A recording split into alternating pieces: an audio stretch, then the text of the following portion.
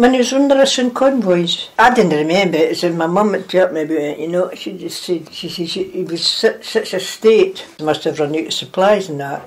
But my mum said that he was just emaciated. Let us know that he would never eat another banana in his life. So he must have lived on bananas. And he had a beard.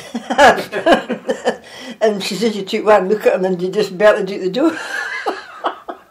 Well, he ended up in London, but he went all posh, you know. And he was serving in this bar in London when we walked into it.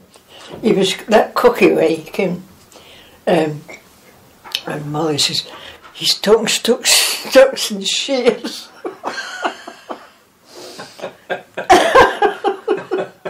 Oh, he wanted to go far, and yet he married a lassie, I'm sure she was half her head.